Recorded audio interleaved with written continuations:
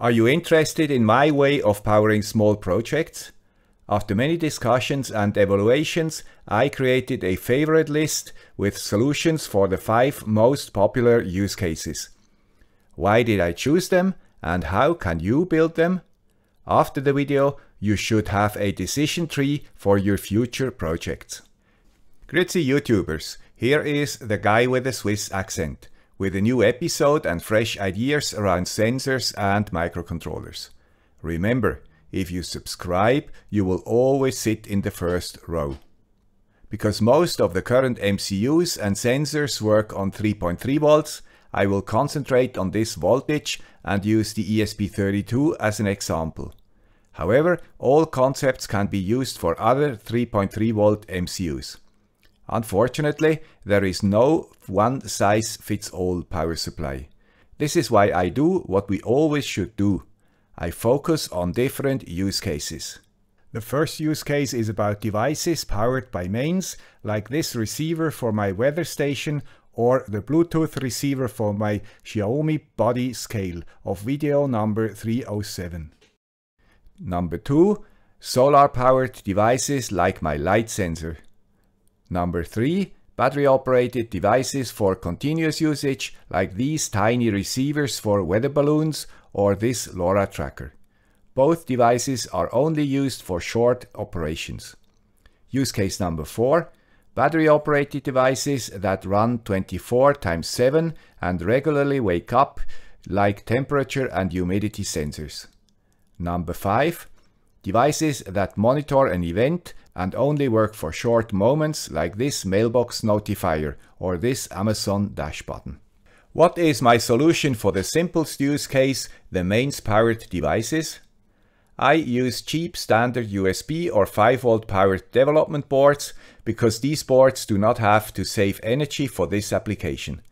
They also offer a USB connector for programming and debugging. By the way, this mini board is my current favorite because it offers many pins and is small. Most of the time I solder the wires directly onto the PCB without pin headers. For power, I usually use a cheap USB power brick, and if I want everything in a single and compact case, I add such a small 5 volt power supply right in the project case, as I did for this home automation Watchdog of video number 385. By the way, you find all links to the products I use in the video description. If you fear power outages, I suggest using one of those battery-operated boards tested in video number 387. They all have the needed circuitry to charge a Li-ion battery. Such boards will survive power outages of many hours without problems. Here my favorite has the same form factor with additional battery circuitry. Please pay attention to use either a short or a quality USB cable. Otherwise, the ESP32s can create brownouts because of the cable loss. What about use case number 2? It is mainly for outdoor applications where we can use solar power. These days, small and cheap solar panels provide enough energy for a typical project. Of course, we need a battery to bridge times without sun. No, not a Tesla Powerwall, just a small single Li-ion cell. In this scenario, we do not have to save every microampere. I suggest using a 5.5 or 6 volt solar panel. Then we can use a simple TP4056 Li-ion charger with a power path, as shown in video number 383, to charge a 3.7 volt battery.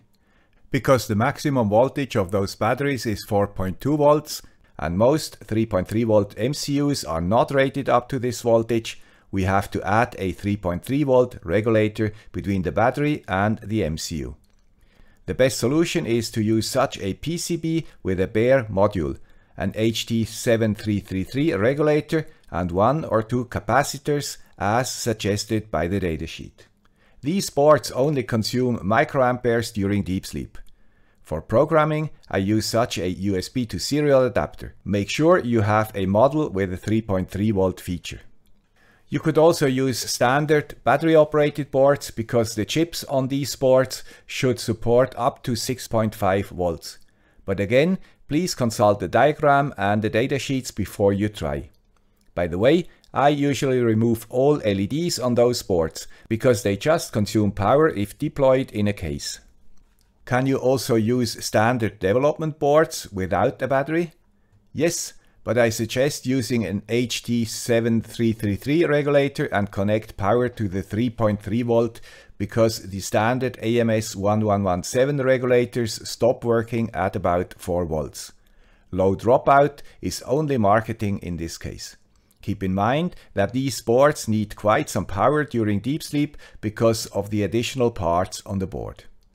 Next is use case number 3. Portable devices used for short operations like the receiver to search for weather balloons or mapping gateway coverage. They are battery operated and do not sleep at all. Here I love those TTGO boards because they have a built-in display. You even get versions with a LoRa chip on board. Then you can decide if you want an SMA connector mounted on the board or connected via a pigtail.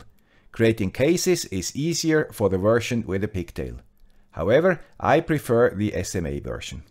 For all location-based applications, the T-Beam is perfect. It has a battery, a GPS and a LoRa chip on board and is very compact. If you want to add an OLED display, please pay attention to choose the right one with the correct pinout. Maybe you order it together with a board. Then you know at least who is responsible if it does not fit. By the way, it uses the AXP192 chip for powering. This is a very capable chip which also has a built-in on-off function, for example. The only pain in the butt for most TTGO boards is the different versions with different pinouts. Their naming is not at all intuitive, and you have to pay extreme attention to find out which version you have and which pinout you have to use. Be also aware that they often do not use standard pins for I2C, so you have to select the right board in your IDE. Otherwise, the pin definitions are wrong and your display will remain black, or your sensors will not work. At least they have all information, including diagrams published on GitHub. I really hope they will learn something and give their boards clear names and print them on the boards. It seems that the newer ones at least have the versions marked on the silk screen. What about use case number 4, which is also battery operated but runs 24x7? To get a decent battery life, these devices sleep most of the time and periodically wake up. Here every microampere counts because it reduces battery life. After some iterations, I concluded that because these devices run for months or even years on one battery, omitting a built-in charging circuit considerably reduces the complexity of our design and increases its autonomy. Maybe you even use disposable batteries instead of rechargeable ones. Replacing batteries once a year is often easier because charging a battery takes much longer than just replace it. Unfortunately, I do not see a lot of ready-made boards for this use case. Maybe we will see a change in the future. The simplest version uses a LiFePO4 battery instead of a Li-ion battery and connects it directly to a barebone module. Because LiFePO4 batteries have a maximum voltage of 3.6 volts, we do not need a regulator, and so we can avoid its losses. LiFePO4 batteries became more popular over the years, and you get them in various versions. I will show you the proper usage of such batteries in a future video. To extend battery life even further, you can use the trick board, which is optimized for extremely low current draw and offers periodic wake-ups without deep sleep. If you want to use disposable batteries, you have the choice of 2 or 3 AAA or 3V CR123A lithium cells. Because the maximum voltage of 3 AAA cells is more than 3.6 volts, you need a voltage regulator. And with only 2 of them, your processor will stop working before they are empty. But they have a lower self-discharge current than rechargeable batteries and also do not need a low voltage protector that also consumes a few microamperes. Deep sleep has 2 advantages. The MCU can wake up without an external trigger and the RTC memory in the ESP32 keeps its information during deep sleep. Other chips like the old Atmel also keep their data during deep sleep. What is left? A use case similar to the one just discussed. The main difference is that an external source triggers it. Good examples are this Amazon Dash clone or this mailbox notifier. Maybe I will show you my newest design in a future video. Here we have two possibilities. We can deep sleep the board and wake it up with an external trigger impulse. Or we switch it completely off with a mechanical switch. If we use deep sleep, the design considerations are the same as in use case number 4, because the MCU is always on and most of the time in deep sleep. However, if we can use a mechanical switch, we can get an additional possibility. We can switch the board completely off and switch it on with a mechanical switch. This has the advantage that it does not consume current if not triggered. Especially for situations we do not expect many triggers per time, this is an excellent solution. A window sensor against burglars, for example, will hopefully not trigger too often. Or my mailbox notifier only triggers twice a day. Once for my wife's newspaper and once for the packets from China for me. The rest of the time it is completely switched off. One problem has to be solved for many applications. If the mechanical switch is on too short for transmitting a message, we have to add some additional circuitry. In video 101, I showed you a possibility with only one P-channel FET. However, it is not reliable because it depends on the inner circuit of the MPU. This is why I propose to add a second FET. Here is the diagram. These transistors are connected in parallel to the mechanical switch and are operated by a pin. As soon as the mechanical switch powers the MCU, it switches the N-channel FET on. Now, the gate of the P-channel FET is at nearly 0 volts and a parallel path exists to power the MCU.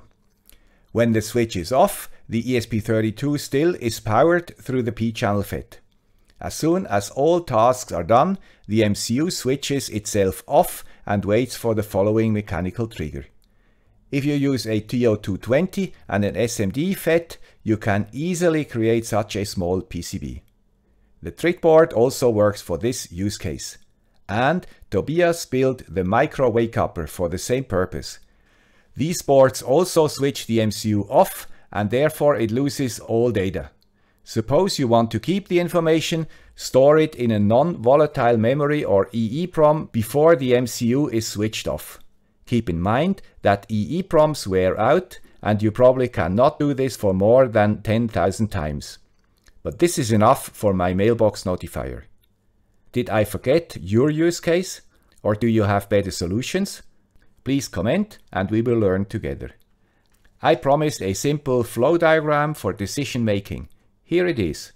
Just answer the questions and you will get the use case and what solution I propose. What do we have to remember?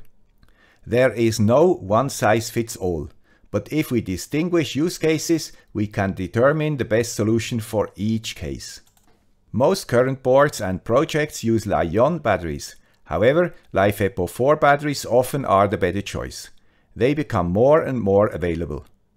Devices with low power consumption do not need an onboard charging circuit. It is often better to use replaceable batteries for them because replacing a battery every year is easier than recharging remote devices.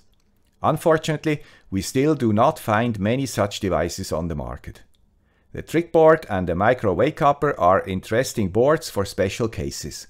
However, they are not cheap. As always, you find all the relevant links in the description. I hope this video was useful or at least interesting for you.